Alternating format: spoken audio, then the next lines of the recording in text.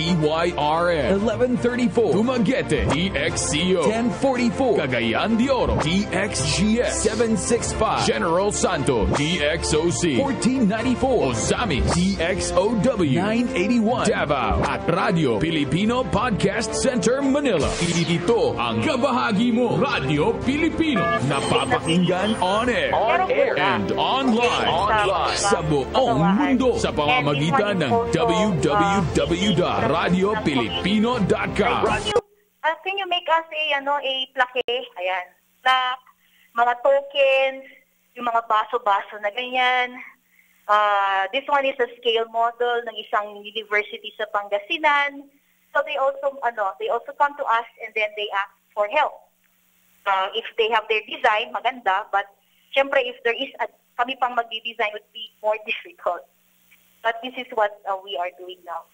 Ito po is hindi pa nagagawa, but it's already a plan na ginawa ulit ni Architect Donna. This is our TBI that we are currently using the Civic Center kasi malaki naman siya. And the equipment, wala pa kasi. So, hindi pa namin nagagawa dahil sa COVID. But this is already the plan for Technology Business Incubator. So, if you have an idea, you want to come up with a business, you want to have a startup, come to us. Come to us, not in UC. Joke. Joke lang. You come to us. No, we have different kasi magkaiba ho ang kumbaga yung forte namin sa UC at saka sa SLU. But we are partnering, we're starting to partner with a lot of parang researchers like Archie. We partnered already with them. So ito po, ang yung aming plan for the TBI. So here we want to converge with the industry. Not only the industry, even the businesses, the community, etc. With the academia and the business sector and the industry. Ang ganda po kasi if you are, let's say, an alumni and then, di ba, you have your own business, you can teach our students. Hindi po kami ang nagtuturo sa kanila. Yung mga talagang meron silang experience. Ito yung disruptive design innovation. And we always call for what? Pag co-design naman tayo, we collaborate. Ano ba yung kailangan mo? So let's share. Ours is engineering. Yours is finance. So let's collaborate and help this one industry or one company needing our expertise. So this is what we are doing here. We have also startups already in the TBI. These are some of our incubatees. Evrebrick, Disjoint. Ito yung mga ginawa po nila na pwede na siyang maging startup kung i-continue ng mga estudyante at mga researchers na faculty sa St. Louis University. And like for example, CE Block. Familiar ako dyan kasi naging part nung organization nila, yung paggawa. Galing lang po yan sa dirt. Yun lang. Yun na po. Pwede na siyang block. So, mas mura siya sa hollow block. 10 pesos lang yung ito. Magkano hollow blocks ngayon.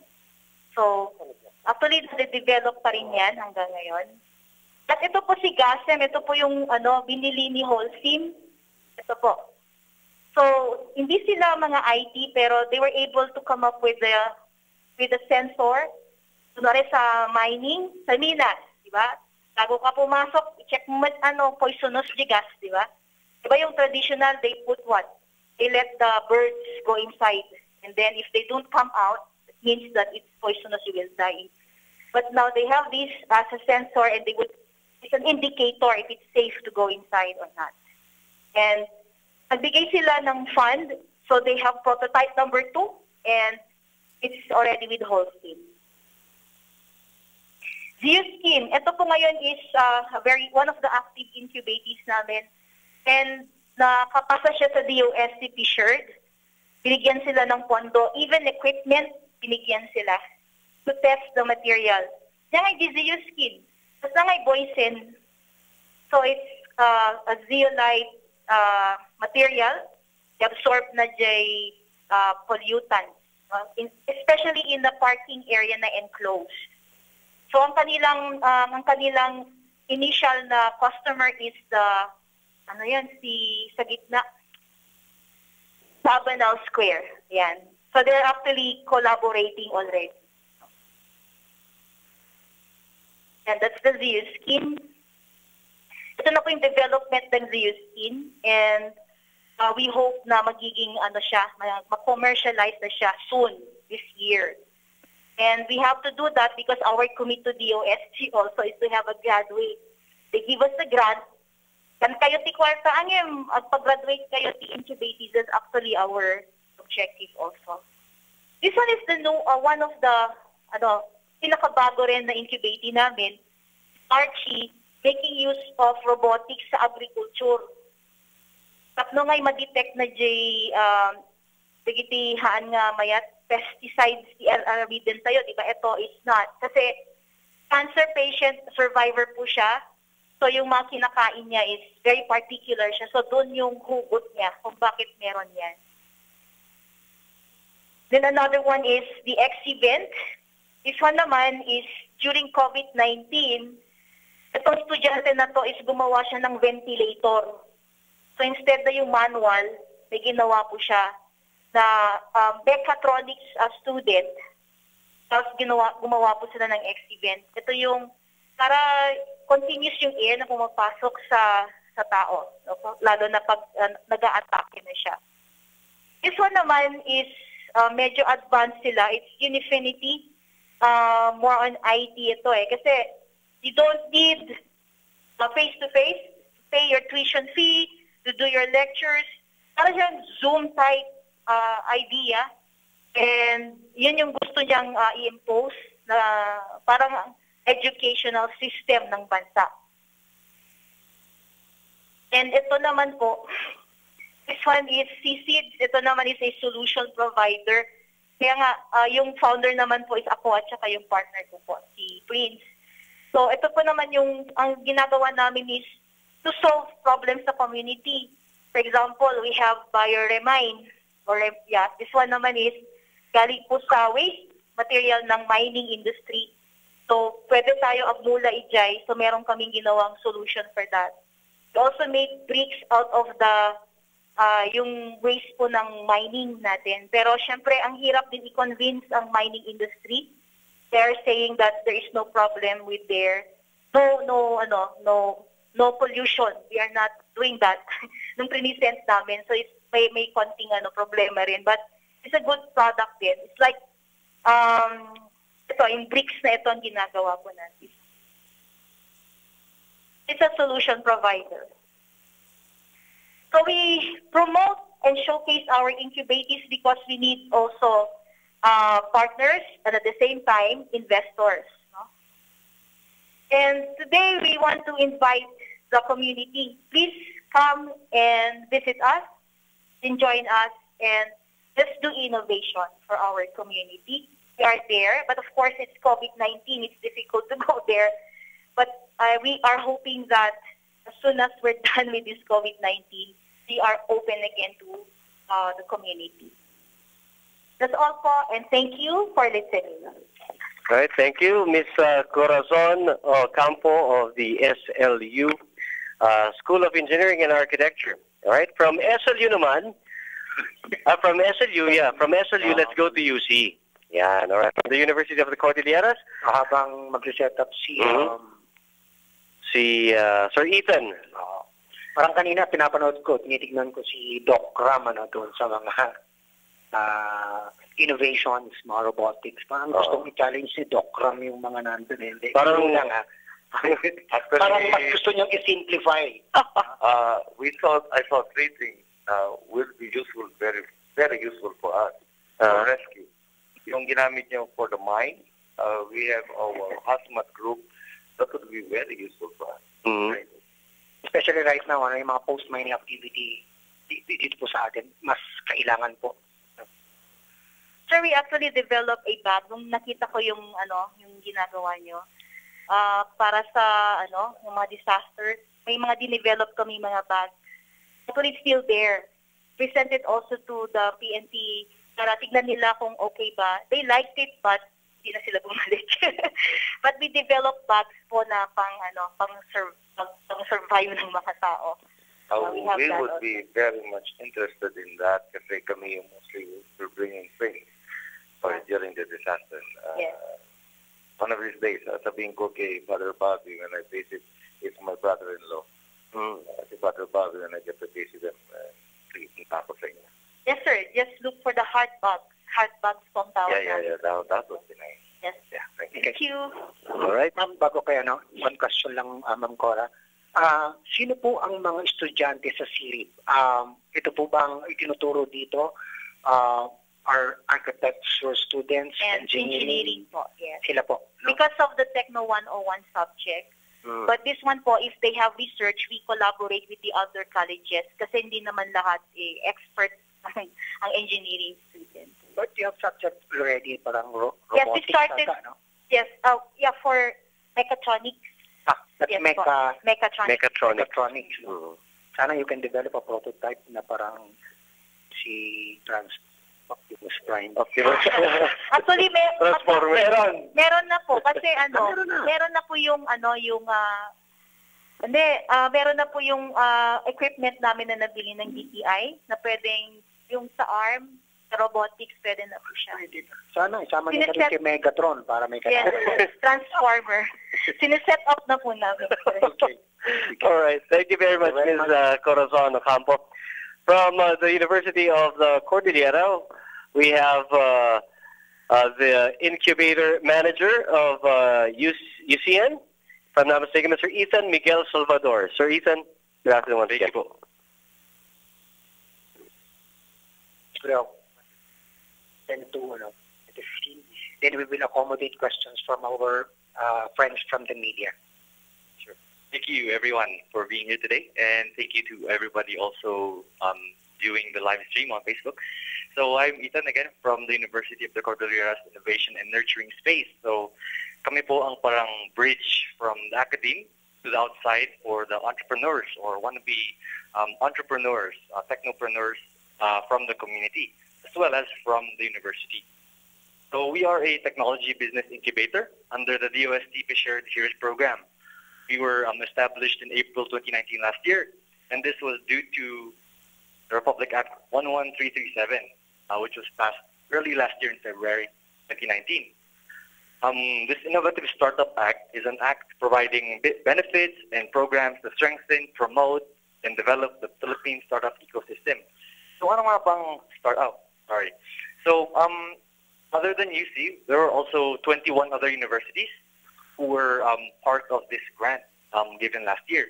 And SLU, the Convergent Resilience TBI, also one of them. So dito po sa Baguio, I think Baguio is one of the only cities that has more than one TBI.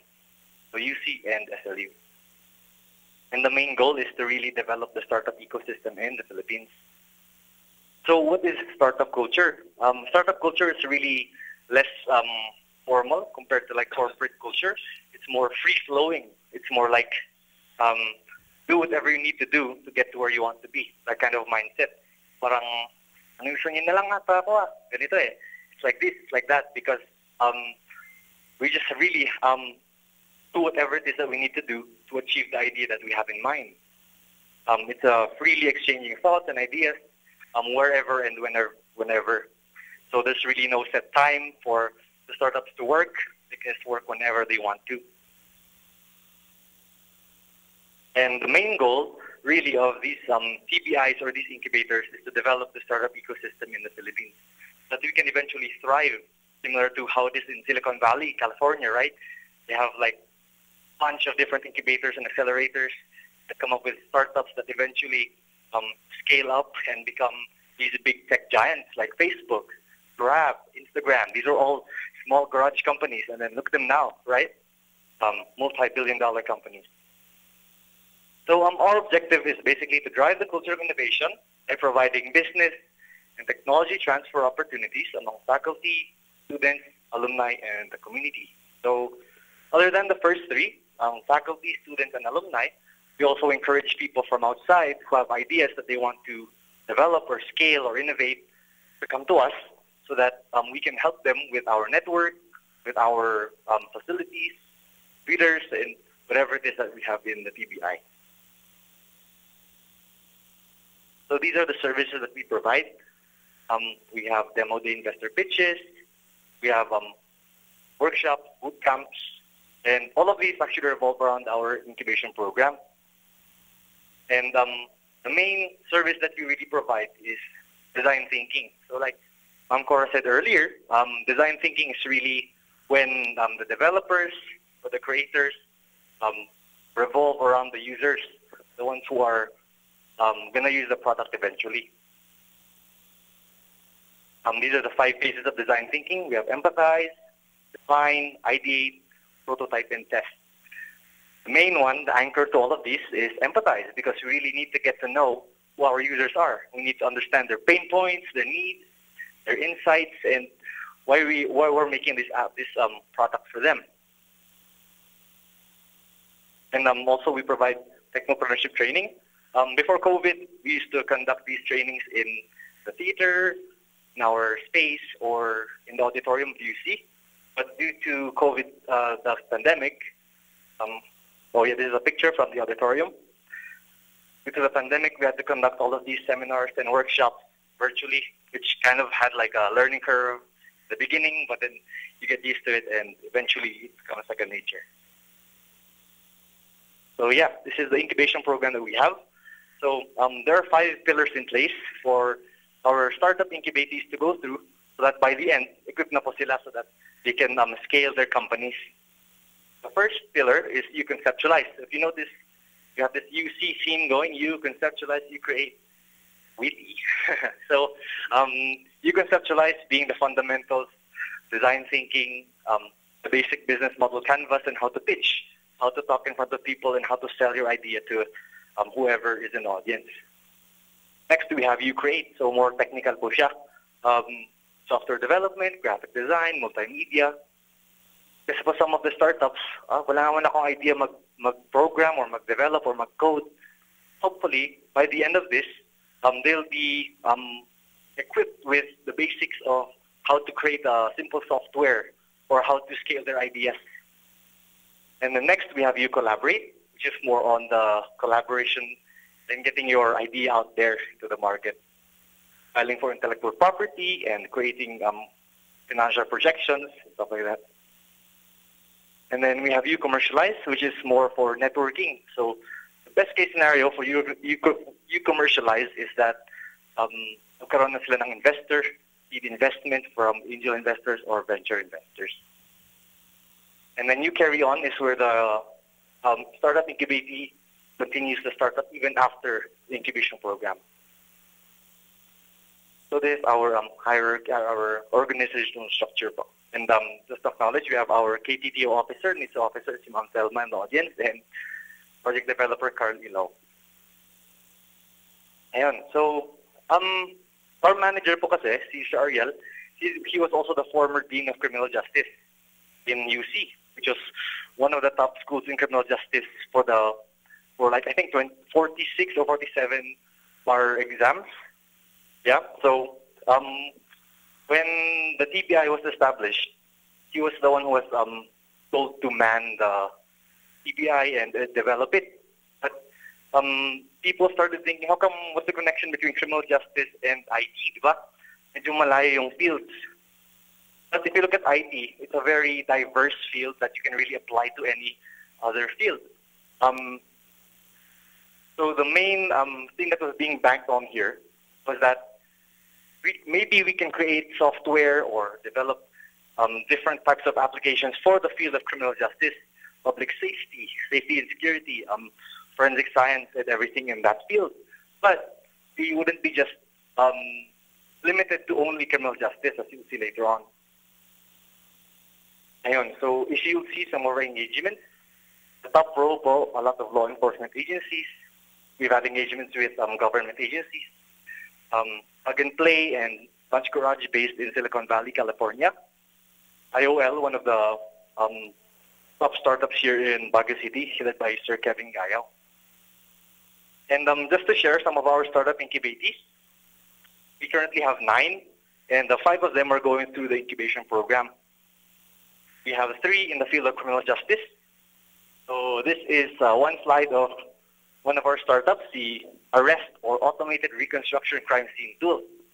So going back to design thinking, it all revolves around the user. And what they saw here was that in the field of criminal justice, currently, when they create crime scenes or they map out a crime scene, they draw it on pen and paper. So they thought, why not innovate this field by creating software that can emulate this crime scene in a 3D environment? So yun po yung ginagawa nila. And then they were also able to beta test this twice last year. And they received $350,000 in angel investment. And then they also applied for their patent, which is currently underway. So the founder of this is also our TBI manager, Sir Ariel Pumecha and Anthony Basang. The Google Tech naman, Google comes from the German term bullet. What they wanted to do here was bullet trajectory. So based on the point of entry, you can detect. So augmented reality is a technology they use. So if you take out your phone, like for example, Pokemon Go, di ba? So inon yung phone niyo, and then you can see that there are different Pokemons on your phone, but they're not really there in real life. That's what augmented reality is all about. So that's what they aim to do with Google Tech. So if you can pinpoint where the point of entry of the bullet is in your body or the victim's body, it can kind of see where it came from in the room. Ayun, so you have a demo of this later on, maybe. Ayun po. So they can put the bullet speed, penetration angle, and then it will display the trajectory. Then you can move around with your phone and actually trace the trajectory of the bullet. They also joined the hackathon last year, Impact Hackathon, and they won regional here in the Cordilleras, and then they got second runner-up, so third place in national level. And then we also have VCAM, the Vehicle Centralized Automated Monitoring System. These students, in October 2019, they joined a hackathon in Camp Crame, the first PNP ITMS hackathon. And they managed to bag first place with their product that they have. So basically the product that they had was, it makes use of machine learning, where you input different data sets into the software, and then yung software, tatalino siya, it's going to get smarter over time, and then it will be able to detect whatever it is you want it to detect. So for example, in their case, they wanted to monitor the vehicles and the plate numbers that are coming inside and out and going outside Camp Crame. So ayun, it can detect that it's 79% a Toyota Hiace, and it can detect that this is the plate number. So yeah, they won the first PNP ITMS hackathon last year, and back I think 50,000 to continue the startup too. We also have agriculture. So we have farm to cart. So as I mentioned earlier, although our banner program is in the field of criminal justice, we don't scale apps only in the field of criminal justice. So farm to cart, they aim to bridge the gap between the farmer and the seller. I mean, the farmer and the buyer, the consumer. So that one, it's going to make it cheaper, and it's going to be a faster transaction too. This is how their app is structured. So the home screen, you can create an account if you're a farmer or if you're a buyer. Then you can see the different products that are available by the farmer. We also have Noma. So some of our startups, since we're stage agnostic also, we don't really care too much on what stage the startup is currently in. Kung investment stage na sila, idea stage, wala pang idea really on what to start, but they want to start a startup. So Noma is one of the startups that's still in the idea stage. Agriculture din sila, although they don't have a prototype yet. What they aim to do is to let farmers know when would be the best time to plant crops, when to harvest. So they make use of a lot of data analytics too. We have health tech. We have two in health tech, FISO AR, another augmented reality app. So the way they work naman is, if you're new into fitness and you want to get into fitness and you don't really know how to do these different types of exercises, you can take out your phone and then you can see like a person on your phone. So it's augmented reality, and then you can select an exercise and then mag-work out yung yung dummy or the model in the phone. Like if you want to learn how to squat, sitting on your phone, and then there'll be someone squatting on your phone. You can move close, move back, and then you can learn how to squat that way. We also have Baguio Barbell. I wanted to start this startup because I'm passionate about fitness, and I want to bridge the gap between online coaches. Since ngayon, we conduct face-to-face training, and we can do a lot of online coaching, and this app is gonna, I think, really help. Although we have no prototype yet, we plan to have it. We plan to run it through the incubation program in hopes of by the end of the program we have at least an MVP or a prototype. We also have financial tech. So with fintech, we only have one. It's called Spare App. So they already have their patent and they have their copyright for the application. So basically, how they work, the problem that they saw was kapag bumibili po kayo sa store, sometimes they'd ask, sir, may 3 pesos po kayo para bigyan ko na lang ng 20. So that they don't have to do that. They thought of this app. Let's say your change is 344.50, pero wala silang sukli. They can't give you the coins because they don't have coins. You have the option to save 44.50 para ibigay nila yung 300 pesos in cash, and then yung 44.50 will be saved in the application, just like GCash. You can use it to spend, and you can use it to buy. We also have Internet of Things, a smart electronic outlet, or SMELO.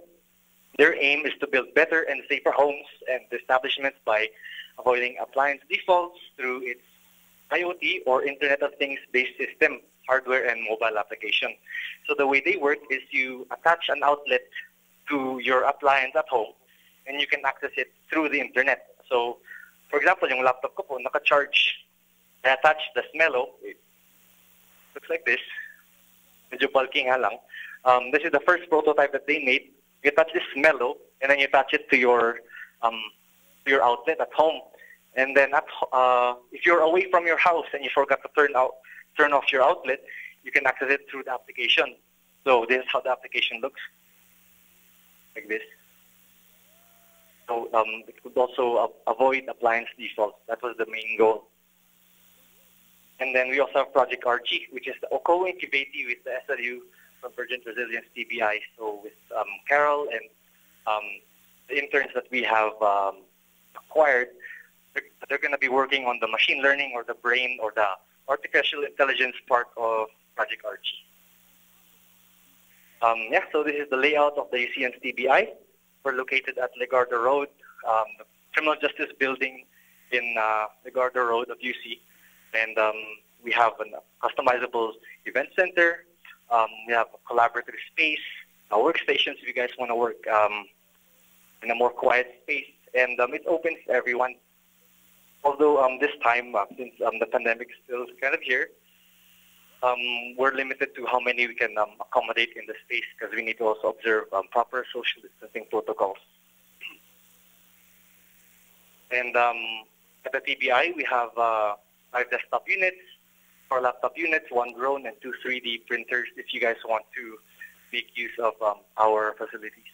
Since our forte is more on software development and graphics design, I mean, mostly really software development and developing startups, tech startups, we really need the manpower of the different computers and laptops that are available.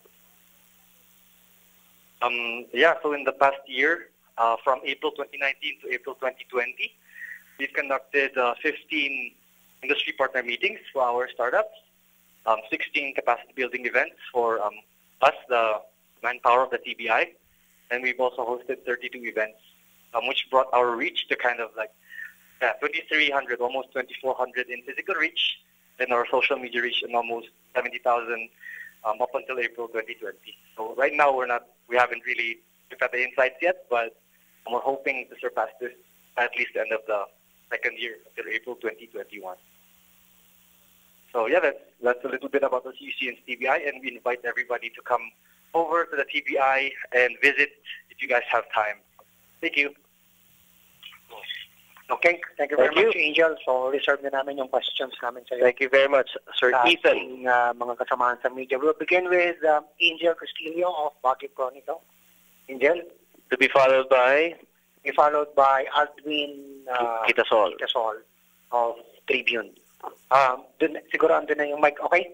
Pull mo na lang yung share. Siguro, Angel, para magamit mo itong mic. Okay. Sige, Diyan na lang. Mas malapit ka na. We are facing multiple social and environmental issues. What are our most pressing concerns as from the point of view of city planning? Yes po. Environmental po ang pinakamalaking issue natin, and sa transportation po ang kailangang ma-solve natin kaagad. Otherwise, hindi po huhupa itong issue natin sa traffic jams and air pollution. So these are consequential po to traffic problems eh. And of course, the next naman is our diminishing green cover. So ang mga forested areas po natin, either lumiliit na po yung land area niya or nauubusan na rin po ng trees. And nako-convert na sila to other uses. So we really have to step up our protection and management projects as well as activities. So there are others po, but these two are the most pressing, I should say. And a lot of our efforts should be put into this. And actually, the reason po why I invited UC and SLU is because the city cannot think of all the solutions na pwede nating gamitin, lalo na on technological solutions. And I think na the academe would be very, very important in helping us discover what could be solutions that we could implement. And technology nga po yung tinitingnan natin.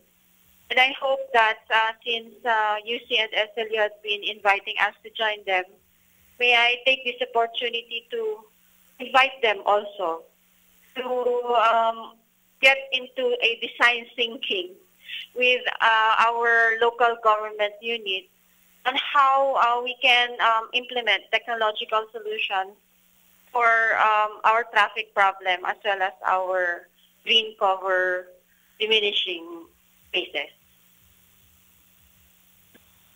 Are there any specific actions that the city planning department is taking for these issues? As to transportation, this is something that we are working out with our city engineering office. Right now po, they are formulating the public utility transportation plan. And ito po is to rationalize yung mga location ng mga jeepney terminals natin and yung mga rota nila. So we want to make sure na mako-cover natin as much of Baguio, but we minimize po yung nag-intersect sila. Kasi yun nga yung root cause ng jam. And then we're trying to design it in such a way na maililink po natin ang public transportation with micro-mobility. So micro-mobility is when we walk or we use bicycles or tricycles or any other non-vehicular transportation system. So what we have in mind po is ililink natin mga to na hindi na tayo very, very dependent na from point A to point B, naka-jeep tayo all the time. So meron po tayong multimodal system that on the first mile, we walk or we use the bike and then we get public transportation, and then on the last mile, we walk again. Mga ganun na po para bumaba yung density ng vehicular traffic dito sa city. And of course, this also has positive health, what is the better term for that? Effect. Kasi, well, you see, napansin ko to nung tuturo pa ako, na mga estudyante sa SLU, pupunta lang sa SM, mag-jeep. When, in fact, I remember when I was a lot younger, I can walk until Mines View. Because it's possible in Baguio, we have a nice weather. But the thing is, nauubos na kasi yung pedestrian spaces natin. And you can see na right now with this administration, talagang puspusan yung pag-acquire ng road right-of-way, pagkakaroon ng sidewalk. So nakikita nyo na po na we are moving on towards that plan. Now we link public transportation with micro-mobility. My next question is to Doc Ram. Do we have aling parts of Benguet have you provided with these improvised samples? You mentioned Tuba, Tublay, Pugyas,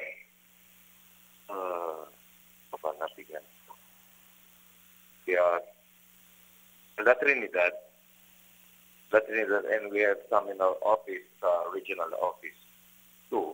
Nagbigay doon sa may may training hub kami doon. Yan. At saka meron ako pinadala sa Kalinga. Are we planning on spreading this to the rest of Carden? Yeah. Actually, the thing there is after they copied it, so bibigyan nila sa the next station. So the next station will have to reproduce it. So until may pasa-pasa para makita na, so they can all use it. So, with the inclusion of these improvised rescue materials, would you say that our region is equipped for its needs of kulang po ba tayo or namimit po ba yung demand? Actually, ganito. Number 2 yata ang Cordillera with the number of vehicular accidents. Ang daming vehicular accidents na dito. We cannot really say na sasabihin mo na mamimit niya. It's hard. Kasi every day, although Baguio City, ang daming respondent, Tuba, ang daming respondent, but at really at times, hirap yung bumbero natin. There will be areas, particular Tuba, I never knew until maging regional director ako, nahawak pa pala ng Tuba ang Kenon Road. And we don't have a bus station over there. So it would take them quite a while para to reach that area. So if they make this and try to transform this into our Oplan Ligtas Pamamayan and teach it sa may barangay level, at least may magagawa na dun sa on the level of that area. So hindi na kailangan muna but we're still trying to develop things na para makagawa kami maraming improvised material, rescue material. Last question for verification for both Sir Ethan and Ma'am Maria. How do your students, how are they introduced to your incubation programs? Do they have to apply or kayo nagre-recruit? And is it a cost to them or whatnot? In our case, we have technopreneurship already integrated in every college of the university. So as early as second, first year, they already have an idea that there's a TBI in UC, and they can just access us through their instructors, or they can visit us at the TBI if they have an idea that they have in mind. So like Ma'am Cora said earlier, what we really want to avoid is the shelving of the researches, the papers. Sayang kasi yung ideas nila.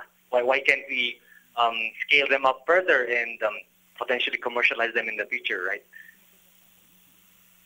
For our case, it's the same because we have a subject, Techno 101, of course the researches, but there are certain stages that we have to also check if this one is really patentable or this one is really for commercialization. We have to check also if this one is has a future for such in incubating it. So yes, they will apply kasi hindi lang naman in the students who will be involved in our program, also for the community, they can apply also to us.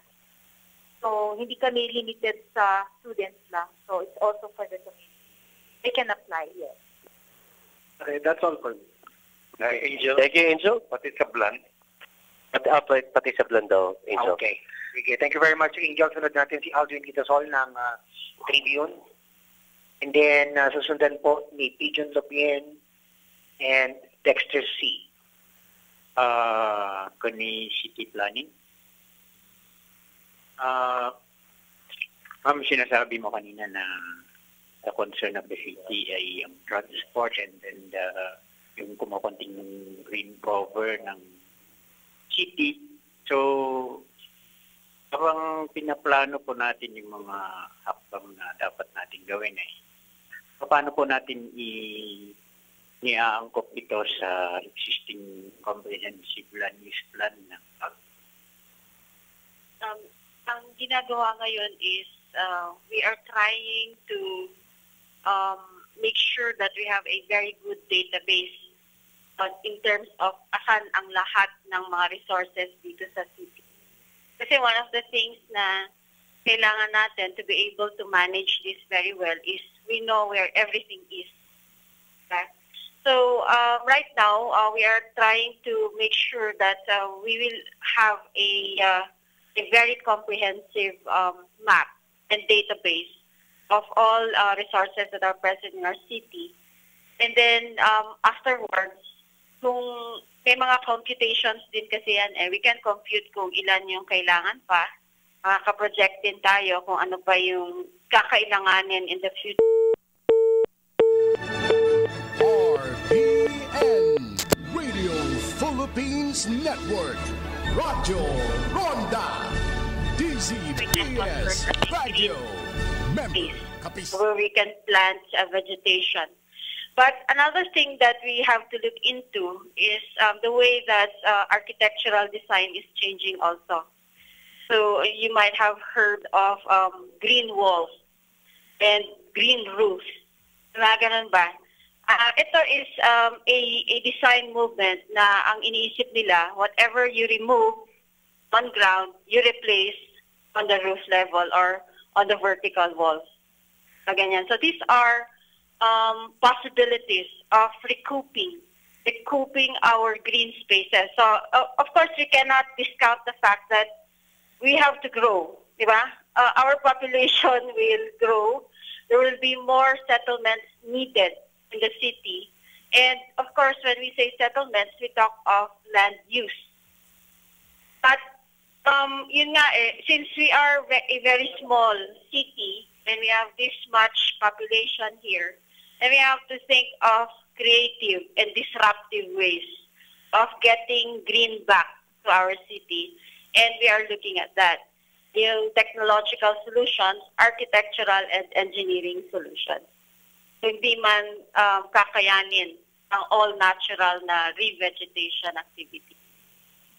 At present po, ano yung percentage ng green spaces o green cover ng public? As of now, 50-50 tayo. 50% built up, 50% green. Pero ang ideal kasi niyan is 60-40. 60% green, 40% built up. So since like what I mentioned earlier, we're running out of land already, then our next the next thing that we will look into is how we can convert our rooftops into urban forests or urban gardens. And then you have heard of survival gardens, diba, during the pandemic. And this is now to make use of our backyards or even whatever it is that we have as space where we can plant. So this is an activity na we want to rediscover in ourselves the gardener. So naging urban dwellers na kasi tayo and we seem to have forgotten of a past na tayo magaling mag-plant. And these are things that we have to teach ourselves and the others also. We have to work as one here. It just cannot be the passion of one person because this is a problem that is prevalent to a large area. So these are some of the things that we are looking into, and it's actually being implemented right now. Also, our City Environment and Parks Management Office is very active in urban regreening projects natin. And one of the things that you can see right now, and this has been reported, is yung pagbawi ng 3-meter easement sa mga waterways natin. So, ang intention dito kasi, kaya may easement, is to retain it as a green space. Pero anong ginawa ng mga ibang taga-Baguio? Well, they built over the creek and they blocked the passageway of water. That's why we're having flooding here. So what the city is doing right now is to make sure that we get back those spaces. And the 3-meter easement on both sides, we will convert it as a biodiversity corridor. So what we have in mind is that we will replant those long stretches of easement between a creek, a waterway, or a river. And we will make sure that this is something also that the citizens can enjoy. Biodiversity area siya, ibalik natin yung mga trees which used to grow dito sa city. Para sa atin, hindi natin nakita yung bagyo. Diba? Siya nakita ng bagyo, the moss which our city was named after. So the intention of the biodiversity area is to recreate yung space na yun. Because it was not all pine forest dito sa Baguio before eh. Meron tayo yung mossy forest. Doon galing yung bagyo. And yun yung gagawin dun sa biodiversity corridor. And magiging pedestrian area and cycling area. Now, so can you imagine that? It is going to be a very, very nice space. And ililink ulit natin siya sa transportation system. Kasi ang goal ngayon is kung meron mang next pandemic or during this pandemic, di ba nung nag-ECQ tayo, we were all incapacitated. We cannot move. Because we do not have these pedestrian spaces to move into to get from one point to another, from home to our workspaces. So we're trying to solve these problems now. So we saw kung saan mahina ang city. And ang gagawin natin is to make sure na kung ano man yung kahinaan natin, masosolve natin the soonest possible time to make sure that whatever disaster comes next, we are ready for it. Ano po yung plano natin sa mga nakatira sa Inangki? Yung paano natin, ano ang ating approach sa kanila? Yung mga nakatira sa mga creek, yung mga, those who built over the creek. Merong law naman dyan, they shouldn't have done that. They have encroached on those spaces. So it's just the city getting back what is the city. And it's not just for the city, actually, it's for every one of us. We need these green spaces. So there are ordinances and there are laws. We have the Environment Code. These are all these spaces. They have been very well stipulated that they should be left as an open space. So it's just us getting back what is due. Thank you, ma'am. Thank you, Sir Alvin Quitasol. Now let's have Mr. Pigeon Lobien of the Philippine News Agency to be followed by Mr. Dexter C. Sir Pigeon. Magandang hapon po. Sa SLU at sa UC, there were two problems mentioned sa city. So as idea, what could be the idea to help out the city solve these two problems na pwedeng ma-incubate and later help out the city? No, for now, a theoretical thing.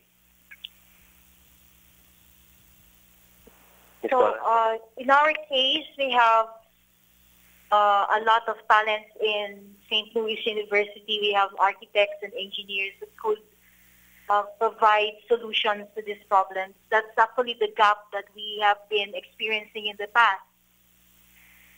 Yeah, we have samples of this.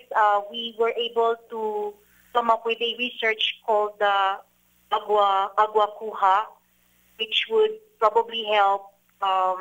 Like, for example, we have buildings that would be very good during disasters, would hold a building that even if you shake it, it's still standing, ganon. So we have already solutions to some of the problems in the city, but there's a gap. We cannot connect to the local government. That's the reason why this one is a very good opportunity for us to showcase what we have and probably to consider also our solutions to for the community. So it's just a matter of talking and evaluating what we have, like a SWOT analysis, that we know what our strengths and what our weaknesses are, and to talk about the problems and come up with solutions with our experts in the St. Louis University.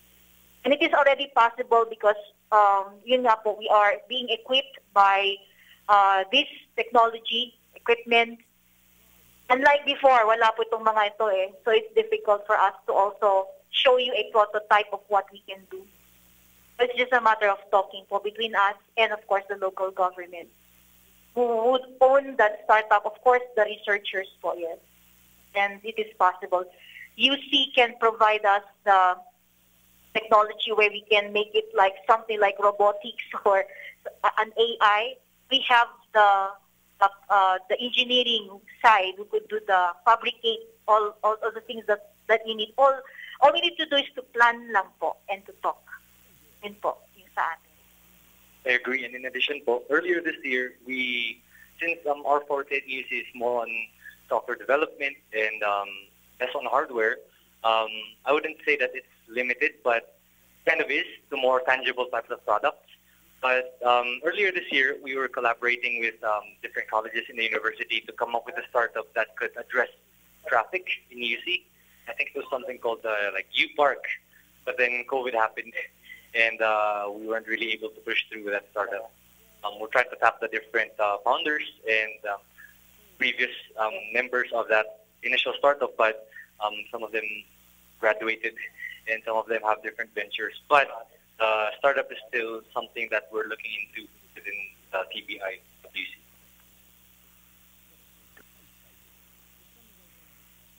Okay, so you're good na si John.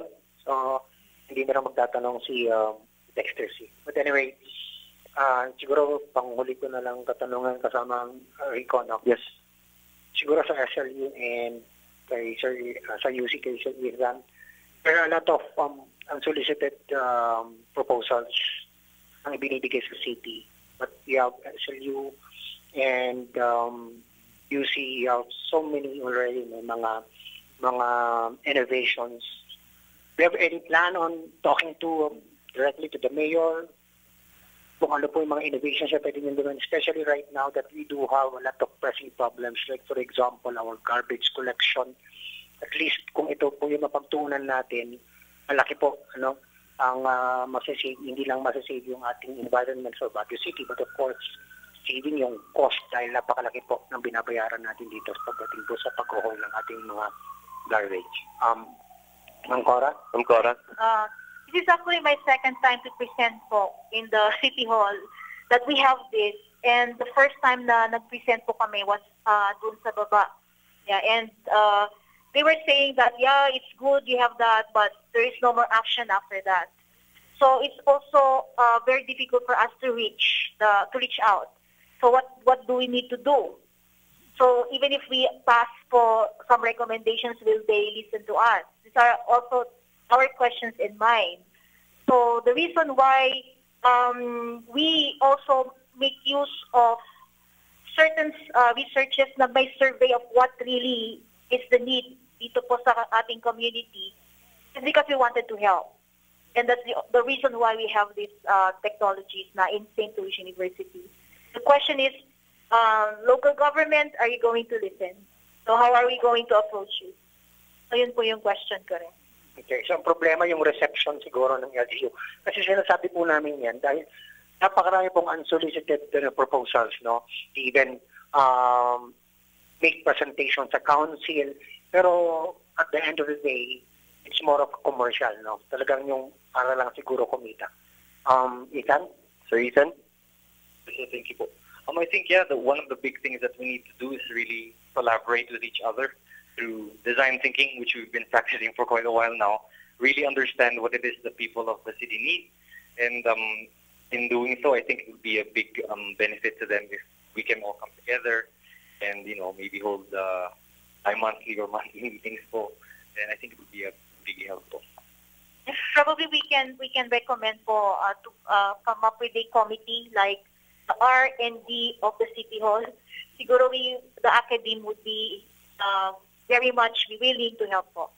Yes. I think with dahil nandito naman na si Architect Tabangin, siguro mas madali nang i-communicate, no? Malapit naman sa kay Mayor, so mas madali siguro makapunta na kayo, Ma'am Cora, at saka si Ethan. Pakikinggan na kayo siguro. Okay. Rico? Alright, naging makabuluhan po ang ating pag-uusap ngayong hapon na ito sa City Hall Hour. And kami po ay nagpapasalamat sa ating mga panelists. Of course, bago natin sila pakawalan, let's have their closing statements. Unahin po natin mula po sa University of the Cordilleras Innovation and Nurturing Space, Mr. Ethan Miguel B. Salvador, sir. Thank you, Bo. I think for me, when I was invited to this, I was quite intimidated, to be honest, because coming in with the caliber of the other panelists, it was quite intimidating for me. But as I sat down here and listened to the experience, from their experience and what they have to say, it really resonated with me and the different things that we can accomplish together with UC, with SLU, with the City of Baguio, and maybe even the other universities of the Philippines. So I think even through just maybe we can get through COVID together, but it shouldn't just like be for COVID, but it can be even past that, and we can all thrive in wonderful city of Baguio. Thank you both again. Thank you very much, Sir Ethan. From the St. Louis University School of Engineering and Architecture, the SLU Incubator for Research, Innovation, and Business, or CIRIP, Ms. Maria Corazon Ocampo. Ms. Cora? Again, thank you for inviting us, Architect Donna. Thank you for this opportunity. And I hope that we will be invited again and hopefully be part of your solution. And yes, we have the technology, we have the talent and you know that. And it's just a matter of collaboration and collaborating with these people. And we hope that the next meeting that we will be having is they're already talking about problems and solutions for the community. And we are very able and we are willing to help you. Thank you. Maraming salamat, Ma'am Corazon, at siyempre po ang Chief Health Services ng sa National Headquarters ng BFP, si Doc, ganun na lang, ano? Si Doc Ram na, Sir Roderick Esteban B. Ramirez. Sir. Maraming salamat po. So, actually, sinasabi ni Ethan na intimidated daw siya. Sa akin nga, very crude pa nga yung gawa ko eh. But I don't feel intimidated. Don't be. You've got a lot of bright ideas and share what are listening. So that is one way of picking you up, you know, as someone tenured na sa'yo. Just, you have a lot of ideas. And I would like also to collaborate. We'll have a lot of things to modernize the Bureau of Protection. I will tell this about our partnership once I come back, so improve our system for CBRN, a particular CBRN, and for disaster management. And we could help that. We have a lot of ideas. Met a lot of guys, officers who made a big difference, particularly for those Marawi, na tuwan-tuwa yung CIA. Would you believe ang CIA ang gumagamit ng drone na Kevlar made, ang Pilipino gumagamit lang plastic made. Tapos lahat ng tama ng bala, inlasteran lang nila. Talaga ng tip. But they were able to survive and they made a better view of the whole of Marawi system just using, they made their own plane. They made their own plane. They bought it, they bought it SM. They bought a camera, placed it, and it worked. And pinagdikit-dikit yung baterya ng cellphone. So those are the things they innovated, and it worked. And they got a better view compared with the ones bought by the armed forces. So yung mga sinasabi natin. We have a lot of thinkers on the field. And I think this is a very good venue. I would like to thank you guys for inviting us. And it will really enrich our knowledge and our skills. Maraming sa amin na we're really into these things. Maraming salamat po. Okay, maraming salamat po sa inyo, Doc Ram, and of course, the Head City Planning and Development Coordinator ng ating pong syudad, Architect Donna Riliera Tabangin. Yes po. This is the age of disruption. and the age of collaboration. And sometimes we need to come together and have this conversation to discover what each and every one of us is doing. And if we just work in our own spaces, yung mga silos natin, we will not be able to get into this instance na we are ready to come together and solve common problems. Ang problema po sa academe is wala silang laboratory to test their prototype. Itong city po natin is one vast laboratory. And I think this should be the time that yung triple helix model, that is the academe, the industry, and the local government should come together and sharpen innovations. You cannot say that innovation lies with academe because DocRam is a very good example now that wherever you are, as long as the passion to innovate is in you, you can just do about anything. So I hope that this would become a regular activity for the city.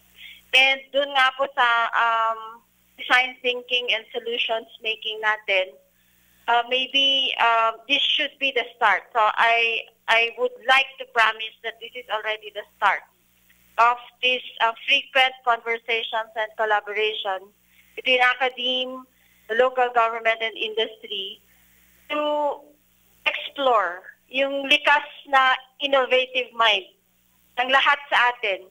So, hindi natin masasabi na it's just with a certain sector of society. It's all within us. And we just have to have this environment where we can come together and start a conversation like this one. And then, sabi nga ni Ma'am Cora, to follow through. Yun po yung palaging kulang that valley of death. We always fall in that valley of death. And I think this is the time that we build that bridge over that valley so that everything that comes as an idea, especially if it's a very good idea, reaches the intention of ano man yung objective ng idea na yan. Thank you very much po. Okay, thank you very much, Architect Tabangin. Rico? Alright, thank you very much. Sa lahat po ng ating mga manunood at tagapakinig, marami pong salamat. Sir Mix of Sky Cable, thank you very much. Ako po si Rico John, 95.9 Big Sound FM. In behalf of City Hall Hour, maraming salamat. Koordinasyon ng gobyerno at komunidad tungkol sa mahusay na pagpaplano para sa magandang development. Magandang bagyo po sa ating lahat.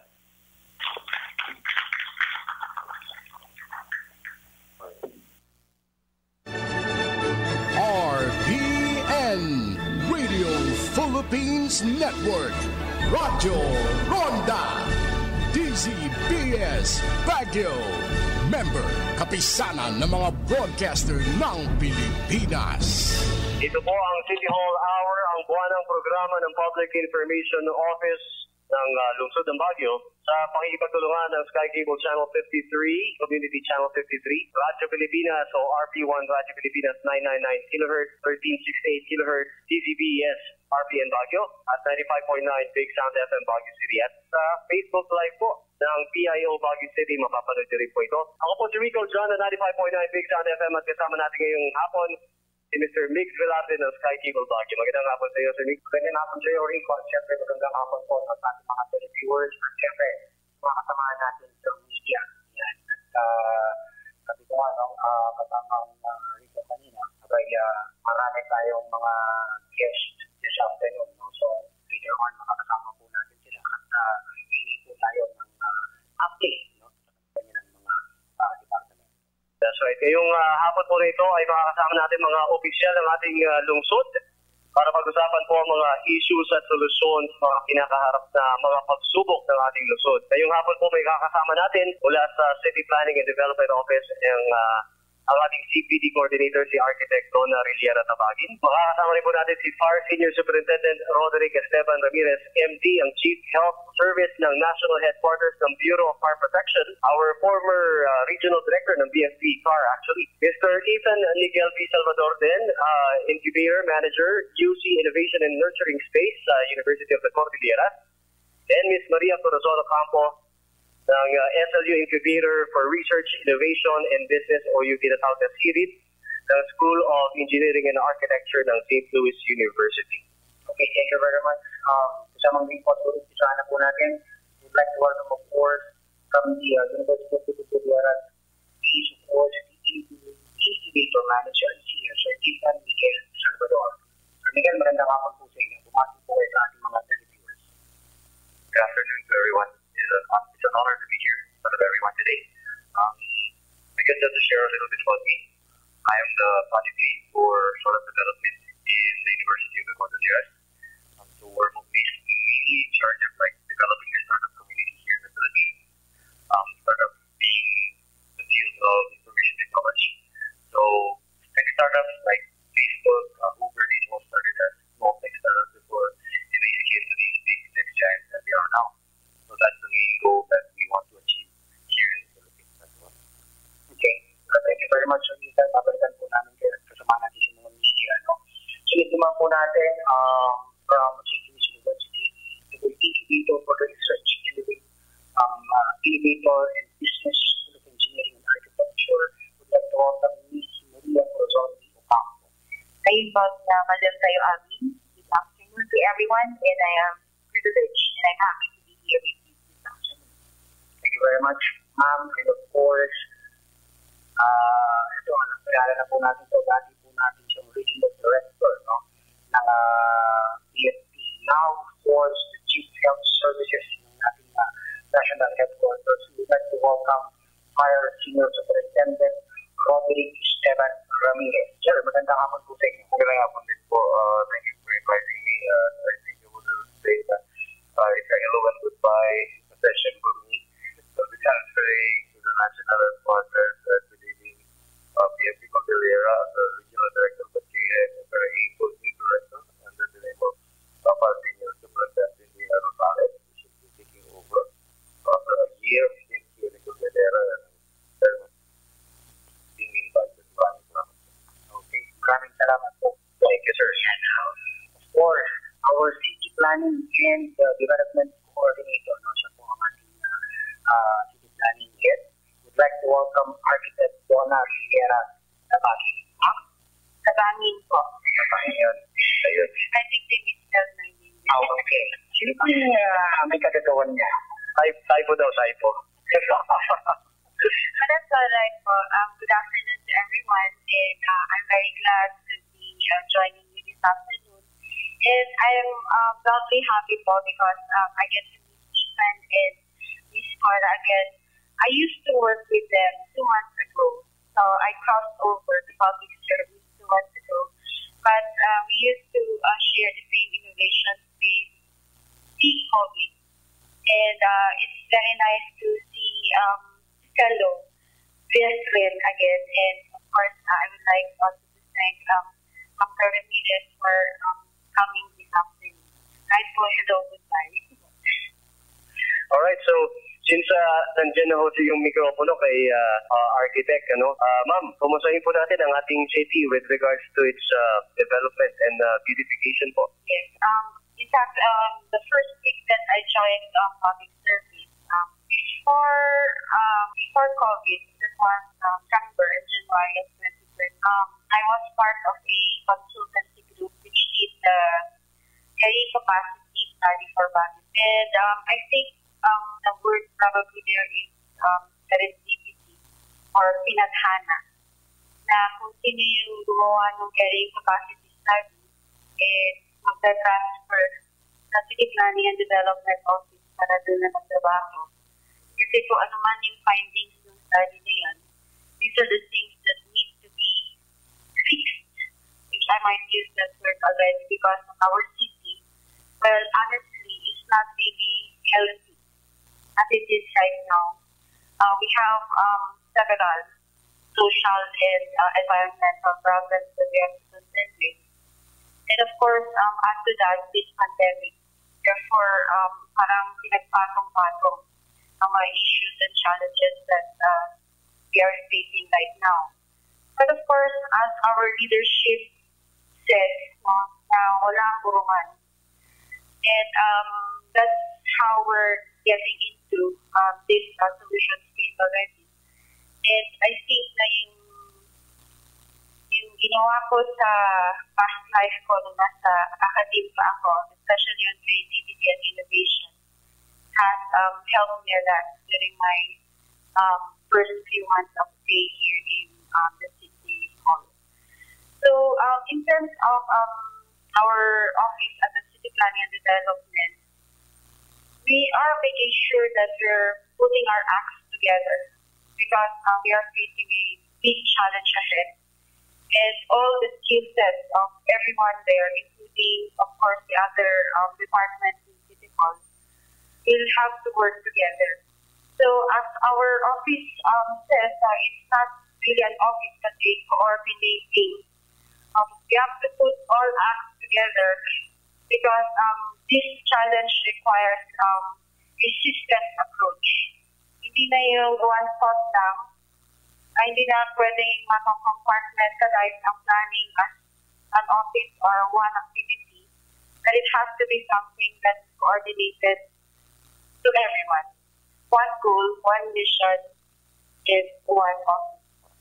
That's the City Hall. So, ganun na yung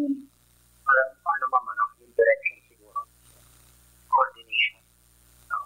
Of course, you came from private. How do you compare now that you are in the government? Comparing po sa planning. Sa academic ko is theoretical. Ito po is application. So I bridged that gap. Now from research and theory, I have moved to application.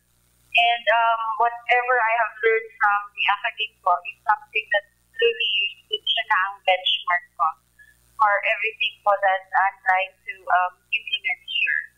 And I am very glad na ganun po yung naging background ko because it has given me the tools as well as the technology which I hope to be very useful in solving the challenges ahead.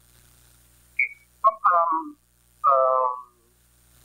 Of course, how do you plan, like for example, have you made any recommendations to the mayor? For the fact that before you stay as the planning, city administrator, is an engineer, paano po kayo nagpo-coordinate ng ating city administrator? Have you made any recommendations to the administrator given our city mayor? Yes po.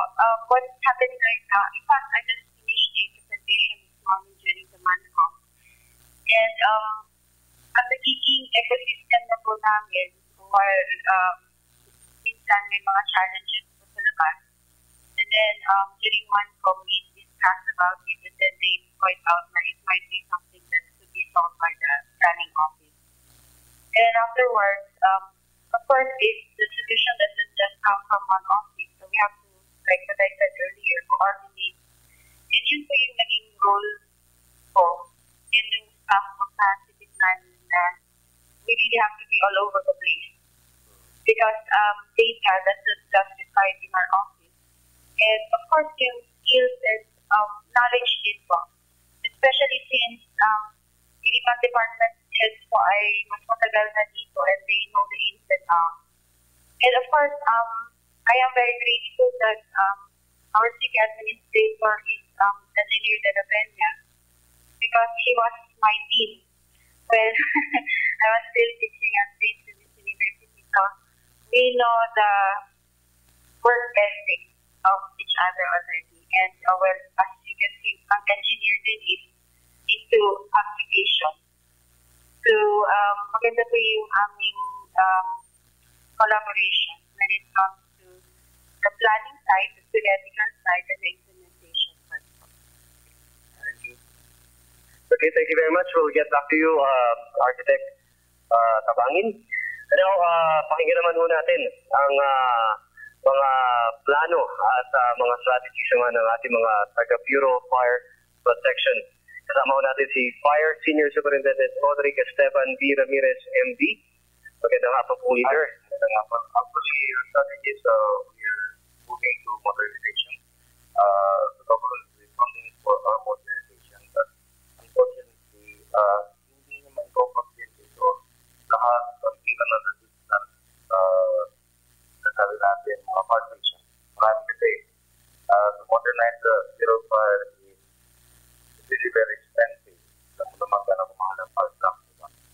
So, beyond that, and we're still working with the rescue, related to the rescue and EMS, and particularly with the executive order number 66, stating that the Bureau of Fire will be the lead agency for the EMS and provide with the rescue and technical rescue.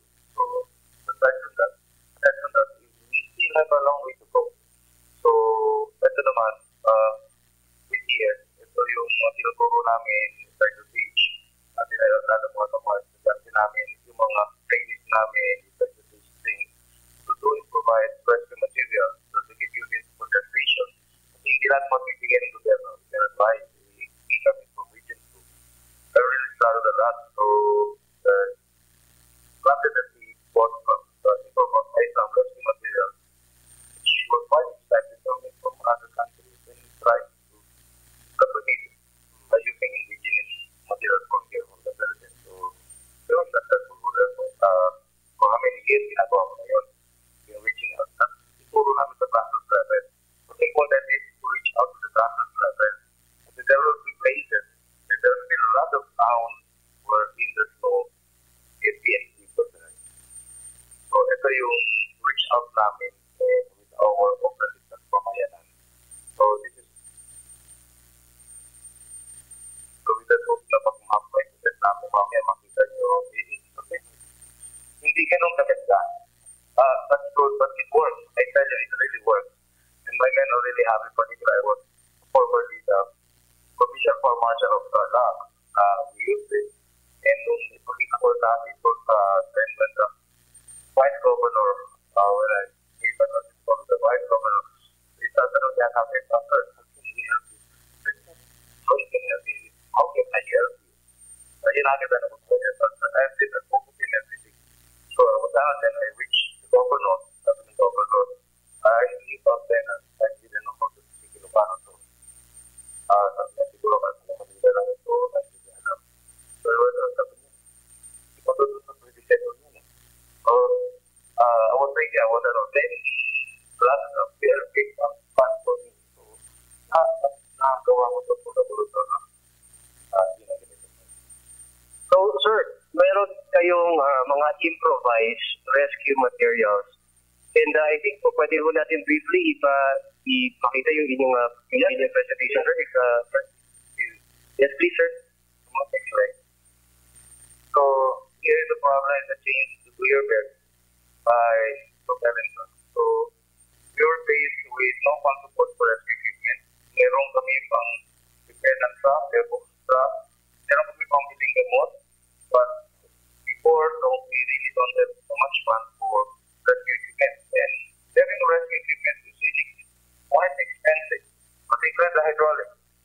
Some of them are disposable and expendable. So, mahal na nga, madali pa. It's imported. And meron kami na mga nabili, they were not durable at times. So, hindi namin alam kung saan country na galing yung but they were not durable. And we run on a very minimal budget. So, we try to think.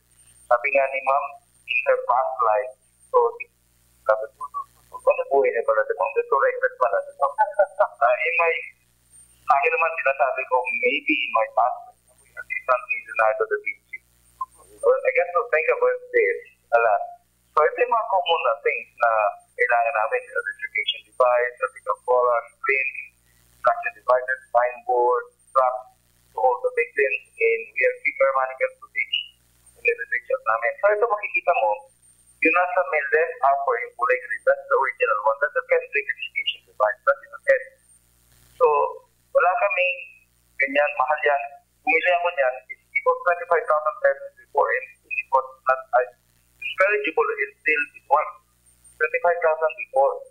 Tapos ngayon, so need the pattern, so punta ko sa Aurora, ginawa namin ng mga bumbero namin. Yung sa blue drum, actually, ginawang basurahan na yan, nilinis namin, we tried to clean it. Then we made the pattern. Tinuturo ko yan sa mga EMTs namin, how to use it, so to educate people. Ang pinakamaganda yan, the better thing about it, they use to educate kung sa mga nasagasaan sa ilalim ng truck. Just call under, put them, stop them, pull them out the field. Rather than just breaking them the spine for them, mabilis yan. Tapos, ito yung mga pattern, so the blue drum, yan yung Yan yung blue drum ng nung blue drum nung Aurora province. Puro dumi po yan before. So, we bought some scrap. Yung scrap po niya mura sa Divisoria. Ang isang roll is 250 pesos lang. Pero pag bili mo sa Rialta, ang mahal. So, it's quite cheap. So, next slide. At it's mainly po sa Tarlac po to, pati mga bumbero nila, sinuruan namin magpagi. So, mga lalaki nagtatagi po sila. And those are the finished product. So, meron kaming jigsaw cutter, copies, everything. So, nagtatagawang implement dito sa gamit ng drum. Yan. So, you will see here, yan po. Pati sa training sa National Fire Training Institute. Ang maganda dito, yung blue na drum, unang tapon, lahat na gamit po namin. So, next slide. Ito muna, price comparison. The Hendrix is the US price is $146. To import it, it's quite expensive. It's 3 It has a quadruple pa. Tapos samantalang yung sa akin, yung ginawa ko, ang presyo abot lang from 1,500 to 2,000 and with the labor of love. Diba? May tawag yan, diba, na meron kang sense of ownership. So, gusto pare mo, diba? Pag-aalagaan mo, you have the sense of ownership there. So, yun kami po, tinuro ko magpa-edit. Okay? So, next slide. Ito in the past slide din, sastre ako. Yan. Tapos yung, bakit sinasabi ko ng tapon, yung extra po, ginawa namin straight.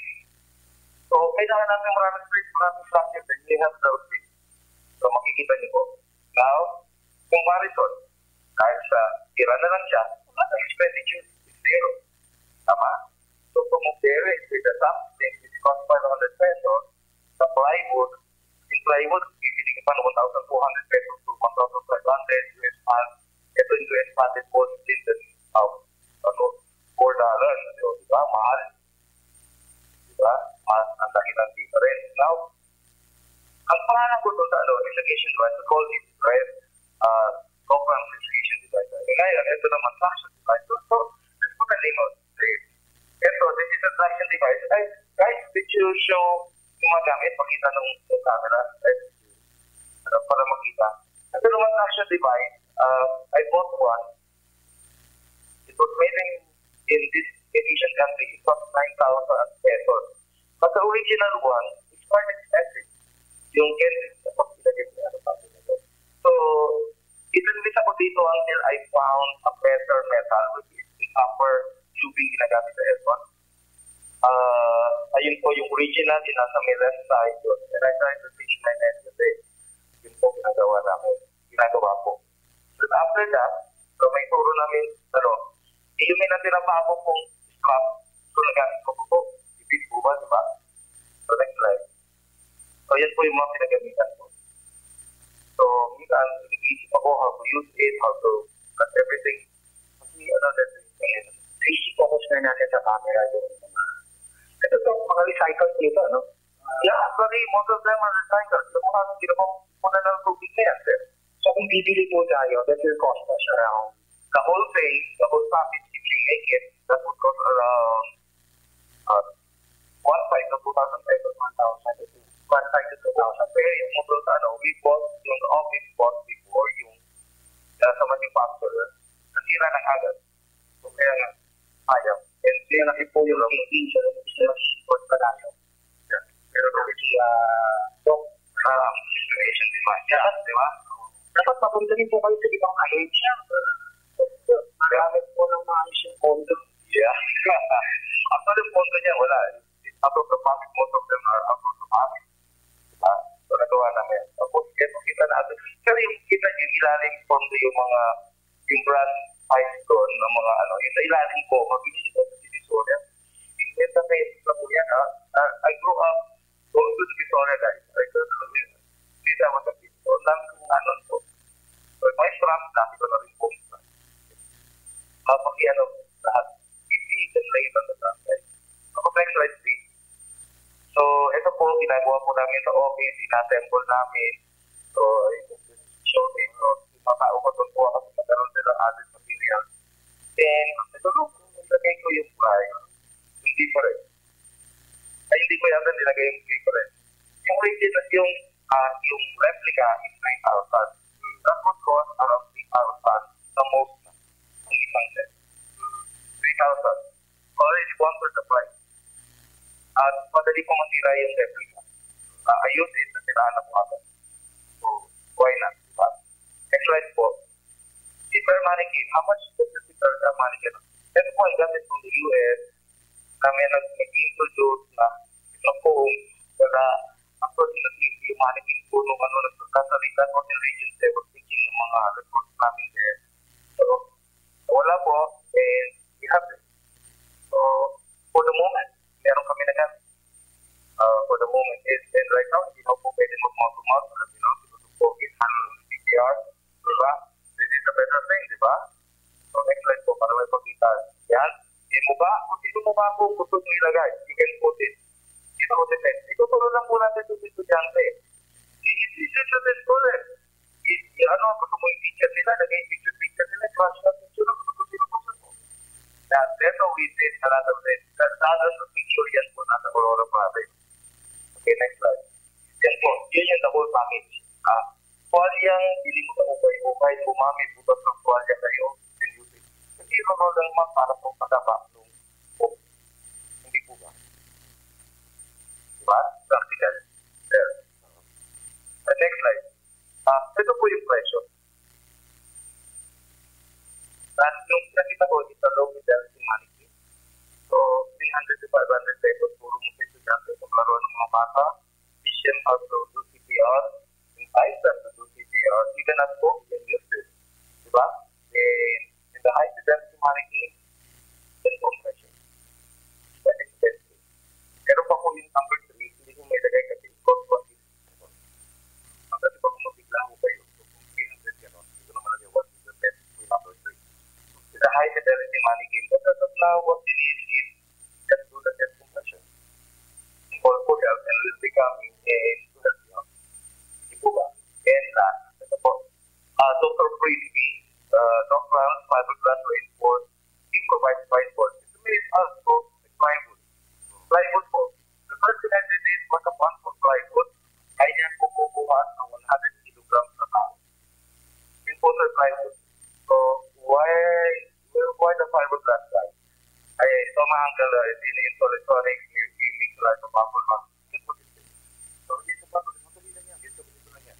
Okay. I get the idea. Ganito Manila, I bought a fiberglass. Then I made it my part. Then, innovate and innovate until this is in Carla. Okay, meron nakita mo yung spineboard nila, may dogram yan. Diba? Okay, next slide. Lahat may dogram yan. Pero hindi ko pinapapatent po yan kasi baka it's not patented. Why? It's not patented so everyone can make it. Diba? Everyone can make it. So, hindi walang royalty, nothing. So, everyone can make it. So, plywood, nilagari namin, merong molding, so iba-ibang molding, whatever molding you have. Then, next slide po. So, this is a fiberglass wool. Ang po natuturo niya, I do it. I really do it. So, next po, pag-verify po namin, nilagyan po namin ng color orange, so you will see. Hindi po yan. Yan, next slide. Hanggang kumikinis po yan, maganda yung ganyan po makinis, para pa. This is the same. So, ito naman po, we tried using a different technique na nabutas na before the fiberglass was placed. As you will see the data later on the next slide. So, nagawa po yan, nilagyan ko ng hardware sa white is bright pa. Yung makita mo yung mga sinulat at ito wet. So, makikita mo yung difference. So, kahit na naglagay ka ng drawing doon, makikita. It becomes transparent. So, ang takot ko lang dito sa puro ito sa Baguio, because it's so cold here, baka it would take 3 to 4 days bago siya magulo. Sumantalang sa amin sa Tuguegarao, pag simulan ko siya ng 10 o'clock, 10:30, ay 12 o'clock, tapos na kasi napatuloy ko na lang. 30 minutes, it's all dried up. Ganun po. So, nagiging sa mother itong mga bumbero namin, and that's right po. And the spine board, that usually cost this much, 6,000 to 9,000 pesos.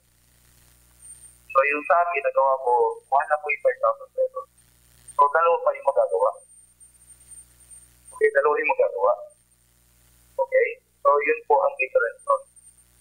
No? Yung plywood kasi, yung half it, 72, dalawa magagawa mo. Yung support makikita mo, meron tayong electric spine is $134, $200 high density pylon, polyethylene is $100. So, ganun po ang difference. So, we did it para to reach out to the grassroots level para meron sila. Meron tayong ownership, kasi hindi lang kami toll out. So, magbigay kami ng funds to the family that do work. So, it's give and take, hindi puro toll out. So, ito meron po. So, why am I doing this? And why am I? Something such. I grew up with this mantra. Lazy mind, the devil's playground. So, you just can be sitting down thinking of other things. So, I really grew up with that. And I'm not a religious person, but this is the parable I really do practice, which is present for your men on good ground. Share your talent in talent, ideas, the analysis, just an idea, and initiative. Nasa loob lang ng utak ko, wala. Nothing. It's really nothing. Until you share it, then get to develop a lot of good Samaritans, and we all should be good Samaritans. Okay? Maraming salamat, Doc Ramon. Sana maipagmayan rin siguro, may share din po natin na ito pang mga medical na for example, ang Department of Health, our LGUs, Even sa mga barangay. Kung pag-usapan is yung cost very cheap and efficient naman po yung mga gamit. Kaya nagawa yan ng mga Tarlac, nagawa ng Aurora, Pampanga, Visite, started doing that together on election namin yung ibang manotited sa road ng pagkakayan. So actually, nag-usap kami ni Mayor Magalang People. Tutusan namin sa mga tourist guide. Para pag may turo sa mga tourist guide, so they would be the first responder. So para pag tumating Bureau of Fire, they would provide the advanced life support. Para meron po mag-equip ang body city, not only the and also the everyone here. May equip. Once you equip everyone, so pressure injuries or there's a continuity between the patient and the hospital. Okay, thank you very much, Doc. Thank you, Doc. Ngayon naman po, mga kaibigan from the Bureau of Fire Protection, pumunta naman tayo sa ating mga academe. Unahin po natin, ladies first, sabi nga po nila, from the St. Louis University School of Engineering and Architecture, the SLU Incubator for Research, Innovation, and Business School of Engineering and Architecture, or tinatawag na SIRIP, Ms. Maria Corazon de Ocampo. Ms. Cora, right, so habang i-set up muna ni Ms. Cora, matanong lang natin si Doc Ram sandali, balikan natin si Doc Ram. Doc Ram, paano ang replication nito if some groups, halimbawa, or local government units and private individuals would like to replicate your designs through recyclable materials, paano ho ito? Actually, nagbigay na ako dito sa mga other breed area natin, meron sa Tuba, although siyempre mamayaman ng Babititi, hindi na kailangan masyado ito mga ganito. Kitang Tuba hanggang sa Pugyat, sa Tugla, hindi na po pabiligan po. Anim yung binigyan mo? Pagkat ko sino pa yung manbigyan ko. Atok, nag-give atok. So, replicate nila. Pinagagawa ko sa nila. Tapos yung pag nagawa nila, ito mga ganito, ito bibigyan nila sa other station naman. Replicate. Then, yung station naman, magturo sa barangay. Yun ang natin. And we can also do this naman sa Pasig City. I know we could reach out to sa mga barangay kasi ang daming areas dito, they're still hard to reach. Yun ang natin. Alright. Mayan, Rico, yung mga, actually, mga nasa barangay, kung sila kasi yung mga responder na tinatawag, sila yung mga frontliner. Kaya dapat siguro may share sa kanila ito. Okay? Alright. Ma'am, Ms. Cora? Or is she ready? Yes, Ms. Cora. I'm ready na po. Okay, sige po. Take it away. I will just stand up. Continue ko makita. Okay, so good afternoon to everyone. And again, I'm very happy to be with you this afternoon. And I'm going to present the tech hub of St. Louis University. So actually, nag-start itong tech hub na ito when Architect Cora was still there. So we were dalawa, nag-start kaming dalawa, naging 3, 4, 5, hanggang naging 7. we call ourselves the Powerpuff Girls. So, kasi puro babae, yung mastermind ng Civic Center as we call it now. So the title of what I'm going to present is Serving the Community by Promoting Technology and Innovation Justice. Dinagdagan ko na ng innovation. And we call our hub the SLU Tech Hub. So first is, let's talk about innovation. Ano about innovation? I've been reading definitions of innovation. And I have a partner here. I acknowledge the presence of my partner in research. He's a Nigerian British researcher also. And he actually summarized 15 definitions for me. So, sabi niya, the ultimate definition of innovation is when you execute an idea and it addresses a particular need. And this particular need is actually for what? For the users or what we call the customers. But it doesn't end there. It has to what?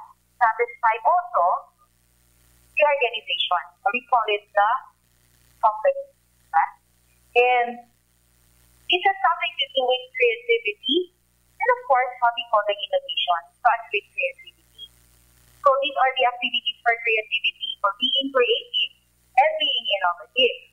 So, ano ba ang innovation therefore? So it has two components. Being creative at the same time, nagiging innovative ka. So, start with creativity.